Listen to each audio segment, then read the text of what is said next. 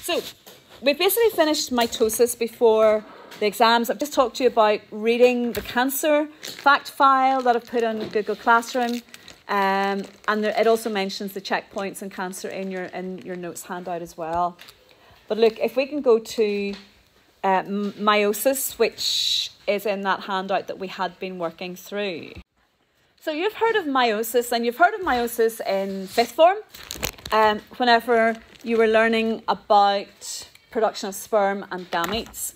So your cells have got 46 chromosomes.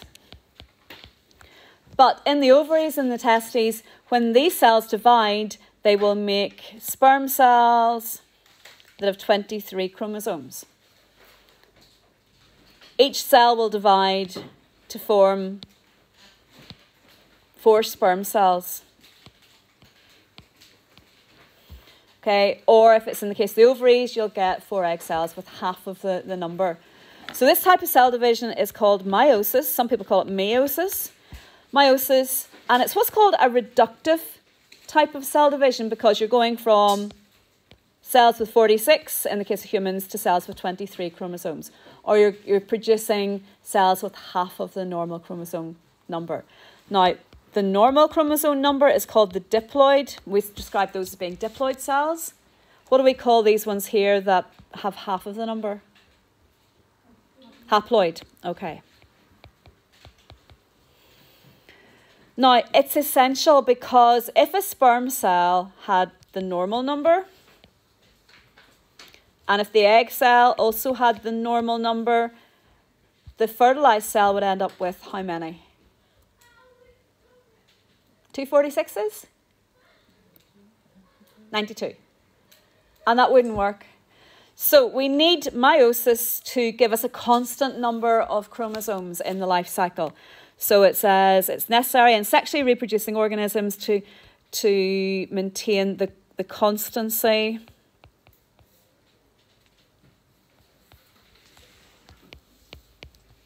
of chromosome number.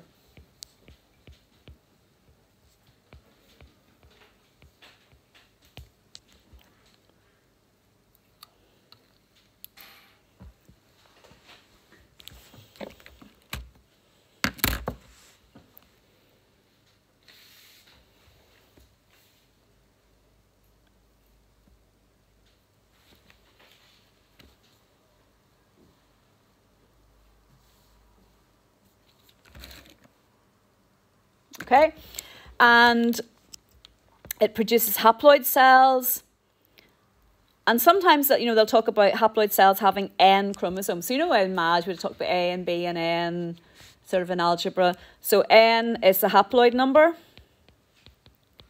So in the case of humans, N is 23, and all other cells are diploid. So diploid cells have 2N. Actually, in humans, 2N is 46. So it's reductive division, as we said. It halves the number of chromosomes, so therefore it's used to produce gametes, sperm cells, egg cells, and so on. So that, as we said, whenever a sperm fertilizes an egg cell, you end up with a zygote, which only has the normal 46 chromosomes. So it can only occur in diploid cells. All of your body cells are diploid. The only ones that aren't are sperm or egg cells. And in the text there, it talks about homologous chromosomes. If we were to look at a picture of your chromosomes, the chromosomes are only visible when they're dividing, and so you've got a chromosome and its copy, or a pair of chromatids. So you will have chromosomes sort of lined up like this. They don't line up like this in your cell in order, but geneticists can put them in a certain order. They know what shape they are, and they talk about chromosome number 2, chromosome number 6, and so on. You would have 23 of these pairs. One you got from your father, and one you got from your mother. And if this chromosome here codes for eye colour, the other homologous chromosome will also code for eye colour. Now, you might have got the blue eye gene or allele from your dad and the brown allele from your mum, but they're both eye colour genes. Maybe this one here is coding for whether you've got a sticky out nose or whether you've got a flatter nose, and it'll be the same on the other homologous chromosome. Homologous means similar. It doesn't mean exactly the same. It means similar. They have the same genes, but not necessarily the same alleles. Did you learn about alleles last year? No? I don't think you did. That's something we'll do in genetics next year. Okay. So, meiosis is divided into eight stages, but there's really two types of division, and we'll see that the cell actually divides twice. One cell splits into two, and then each of those splits into two, giving us 4 altogether. So there's basically 2 divisions. In the first division, which is called meiosis 1, the chromosomes are the homologous chromosomes are separated.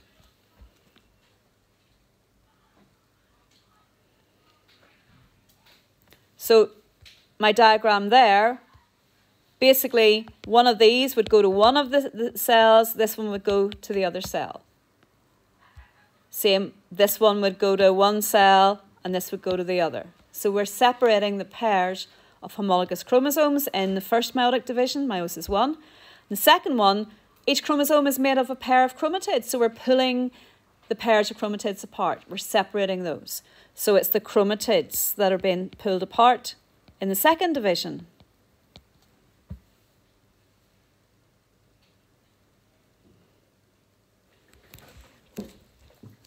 So just like in mitosis, we've got prophase, metaphase, anaphase, and telophase.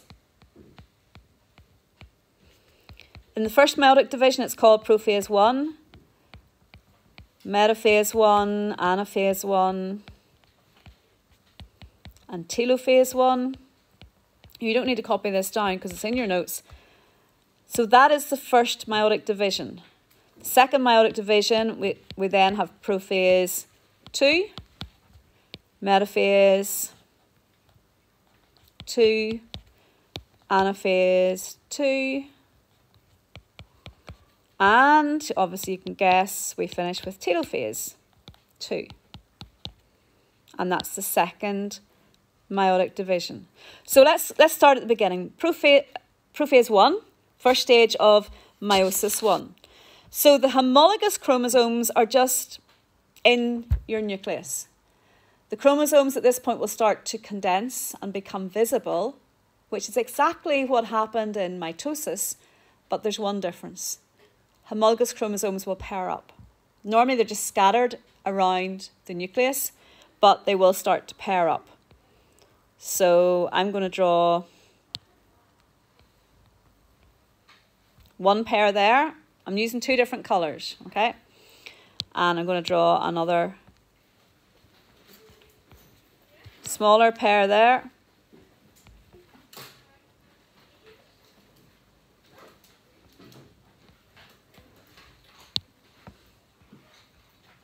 Another pair there.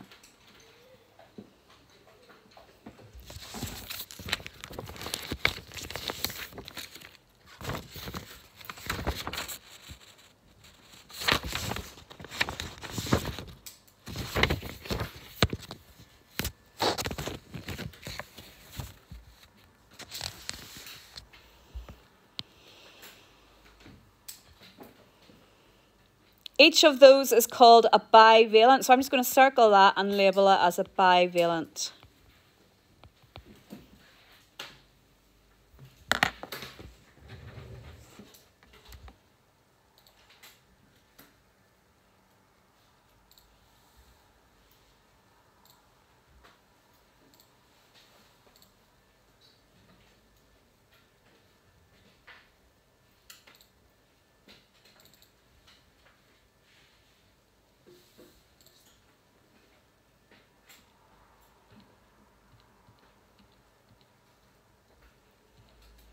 Okay, so homologous chromosomes pair up to form bivalents.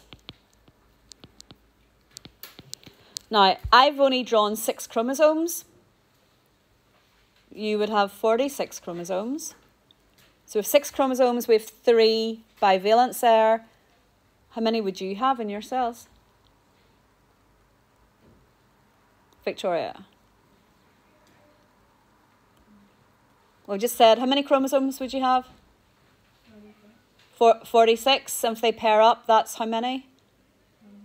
23. Yeah. So your cells would have 23. We're not going to, we'll be there all day drawing. So in this example, we've just got 6 chromosomes. They pair up.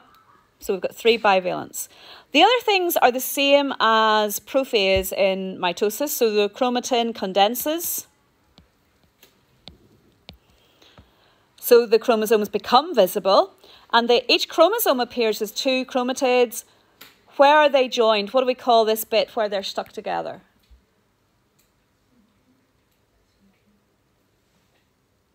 And I just didn't catch what you said. Centromere, yeah.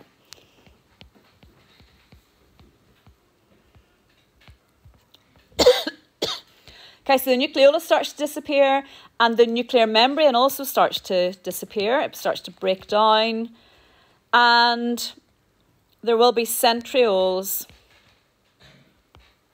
starting to move to opposite poles of the cell.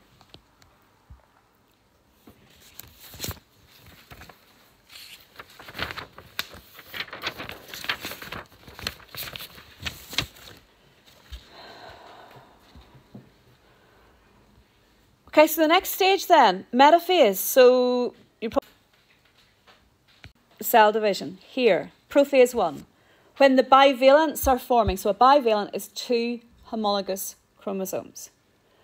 When they line up, quite often they sort of wrap around each other, so they don't just line up straight like I've drawn there. It's then that these bivalents are going to line up at the equator. So I had a big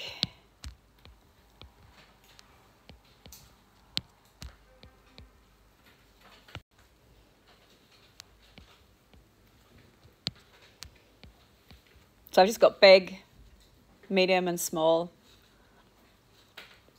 So each bivalent lines up at the equator. Spindle fibers will attach.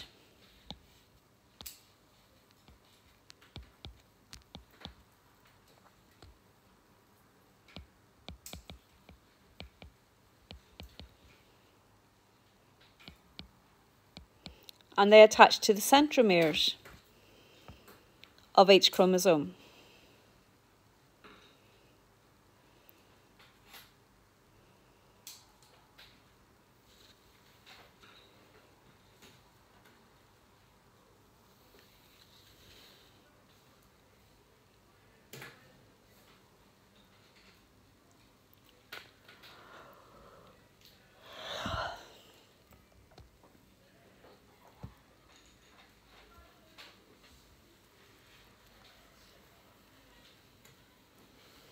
So anaphase 1, same idea, you can probably guess what happens. The spindle fibers start to contract and that will start to pull each chromosome to the opposite pole. So if we draw that, oops.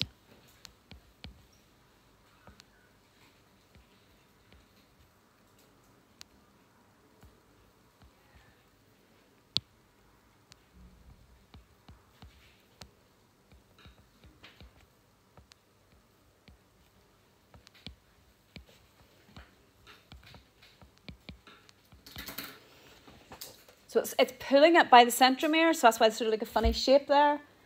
But you can see they're starting to be pulled apart. And a chromosome is moving to the right, a chromosome is moving to the left.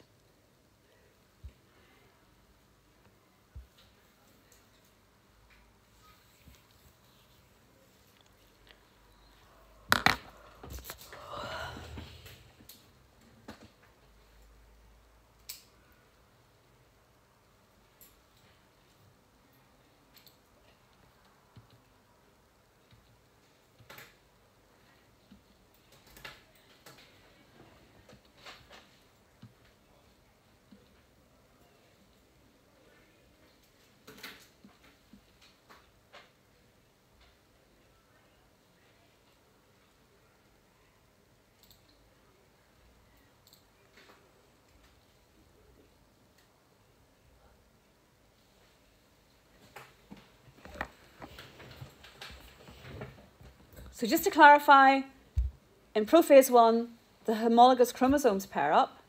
In metaphase 1, these pairs of homologous chromosomes line up at the equator. In anaphase 1, the homologous pairs are being separated, so one chromosome will move to one pole, the other moves to the opposite pole. So in the first meiotic division, it's the homologous pairs that are being separated. Now that's different from mitosis. There's no talk of homologous pairs. It was simply pairs of chromatids that were being separated. Whereas the pairs of chromatids are intact. That is a pair of chromatids. It's a chromosome, which is a pair of chromatids. So one chromosome is moving to one pole, and the other chromosome is moving to the other. And then telophase, you can probably just guess what happens. They will have moved to the opposite poles. In some cells, the nuclear membrane will start to reform and the chromosomes will decondense and no longer be visible. That doesn't always happen. Sometimes it just goes straight into the next stage. So the chromosomes, each chromosome consists of a pair of chromatids, are pulled towards opposite poles of the cell. Chromosomes decondense, becoming less visible. Nucleolus repairs, nuclear membrane reforms, spindle fibres are broken down and disappear. And then cytokinesis happens, so the cell physically splits in two. And so we end up at the end of the first meiotic division with two daughter cells. So prophase 2, if we look at prophase 2,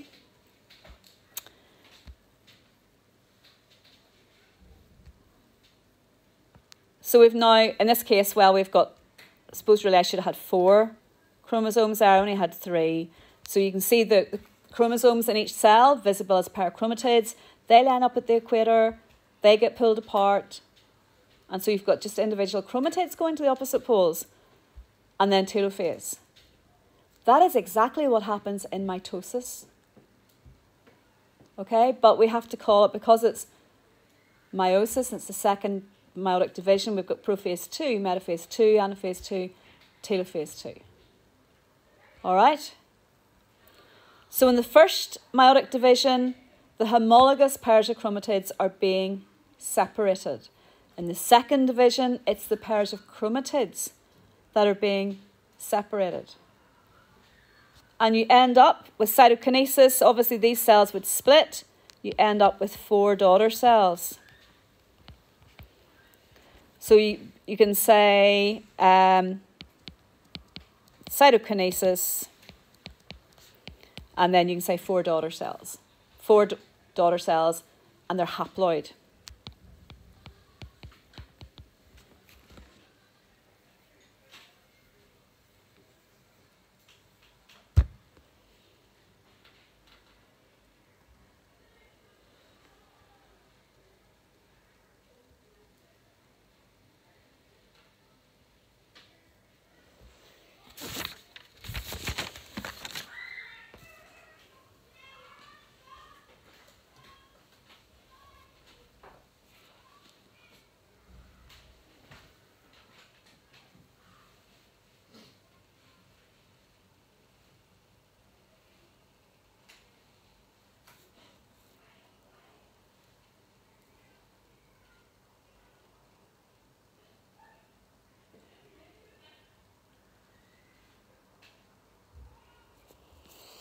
Okay, so what, in ways that this is different from mitosis, well, it only happens in ovaries, testes, in animals, in plants that will happen in the reproductive organs, like in the stamens and the anthers, which is where the pollen's made, and in the ovules in the ovaries in the female part of the plant.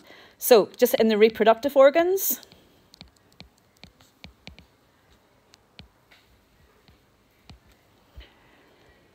It involves 2 divisions, resulting in 4 daughter cells, whereas mitosis involves 1 division with 2 daughter cells.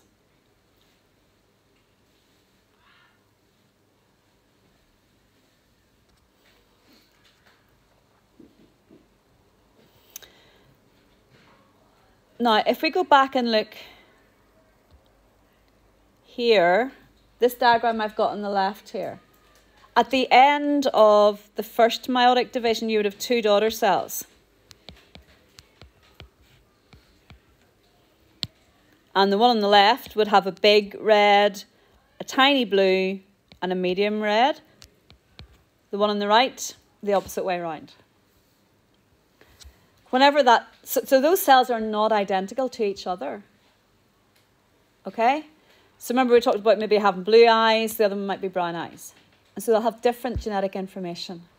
So they're no longer identical. Whereas in mitosis, all you're doing is you're splitting the chromatids. And remember, one chromatid is genetically identical to the other. And so if you're splitting those, you've got identical copies. So mitosis gives you identical cells. Meiosis gives you 4 daughter cells, but they're genetically different from each other. And obviously from the parent as well, because the parent cell actually had twice as many chromosomes. And so therefore it can't be identical to that. So meiosis gives us genetic variation in offspring. Sexual reproduction gives us genetically different offspring.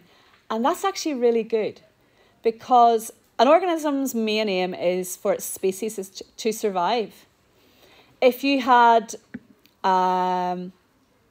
if you were a farmer and you had a flock of sheep and they were all genetically identical, and one of them caught a disease, well, they're all likely to catch it then, because genetically their immune systems will be the same. So if one catches it, they all catch it, they all get wiped out.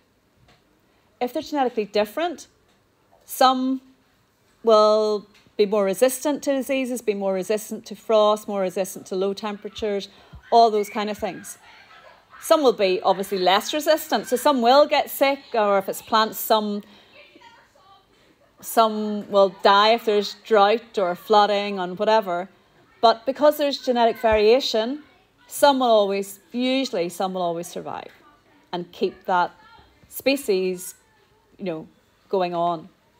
So genetic variation is important for the survival of organisms, for the survival of the species. The chromosomes lining up at the equator, I drew them that way around. They could just as easily have been a different way. So maybe we could have had all red on the left and all blue on the right. Okay, there's a massive number of different combinations that there could be if you have 23 pairs of chromosomes. Okay, if you've only got 6 chromosomes, there's a limited number of the arrangements that are different. But you have 23 pairs of chromosomes, so there's like millions of different possibilities. And this law of independent assortment talks about the fact that these pair line up and they assort themselves in a certain way independently of the next pair and independently of the next pair. So it's totally random. So this really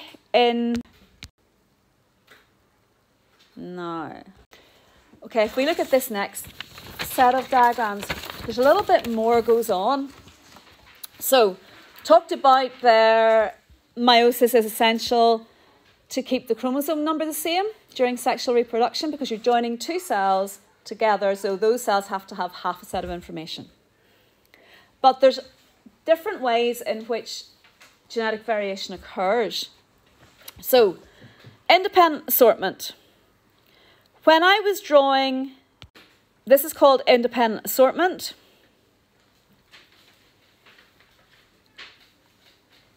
And a description is this bit here, so I would highlight this here. The way one pair of homologous chromosomes lines up is totally independent of how any other pair lines up. So what I'm saying is we could have the red on the left and the blue on the right, and then the next pair could be that way round, or they could be the other way round. So that's 2 different possibilities there.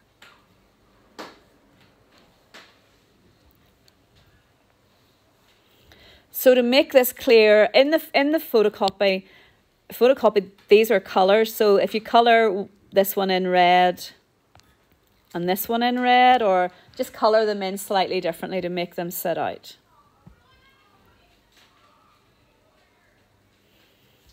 So obviously the cell on the left has a big black one and a little red one. Cell on the right, it's the other way round.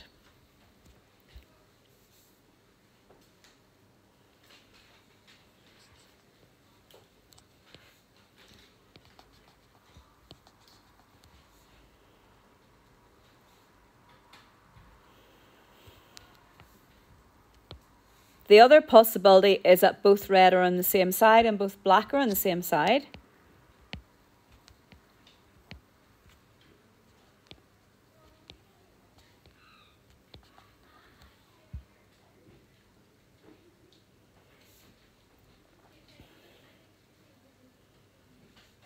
So in that case, there's 4 different combinations that you could have in your gametes. Now, we said earlier that all the gametes are genetically different. Here they're not. Here we've got 2 that are the same. We've got 2 of each kind. So there's another thing that happens. They tend to sort of cross over, overlap. They form what's called chiasma. Plural is chiasmata. And what happens is they start to swap. Bits of the chromosomes break off and attach onto the wrong chromatid and so on. And so they actually swap genetic material over at that point. So if we look at this, it's not terribly clear, but we've got, that's like a big A and a big B there. The other chromatid is identical, so that's going to be a capital A and a capital B. So that could be from the mother. This could have been inherited from the father. And maybe he had different colour of eyes and different colour of hair or whatever the genes might be.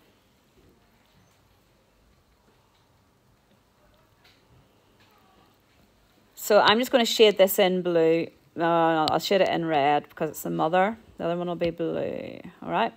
So there's the mother's pair of chromatids. And the father's is the sort of the grey one. So we're saying during prophase 1, when they come together, there's the mother's one there.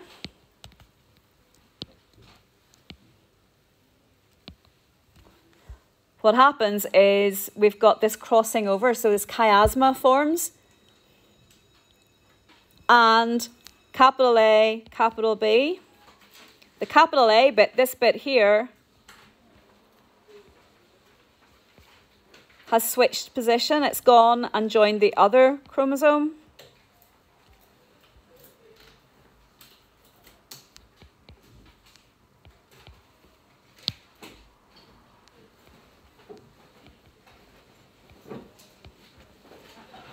So you can see that bit at the top is swapped over. So whenever those line up and are separated and then eventually go into 4 different cells, we've got one that has all red, so capital A, capital B. One that's the mother's up to a certain point, so it has the capital B, but it has the small a.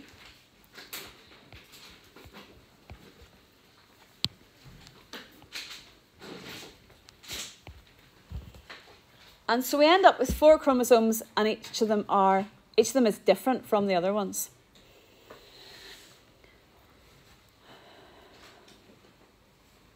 Okay, I've just got a couple of words to write and then we're finished.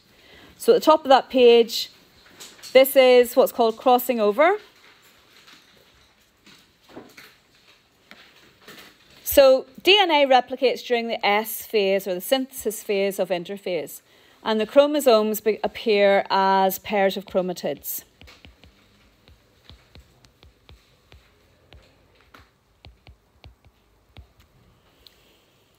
During prophase 1, and that's important, homologous chromosomes pair up, forming a bivalent, and this is what a bivalent looks like. But sometimes they sort of get twisted around each other, and chiasmata form, which is the plural of chiasma.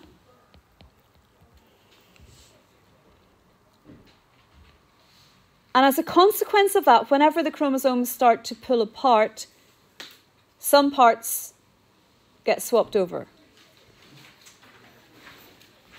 And that means the chromosomes are no longer identical. They're different from each other. They've got different combinations. Look, there's a lot to get your head around there. So go on to Google Classroom, look at some of the videos I've put up there, all right? They actually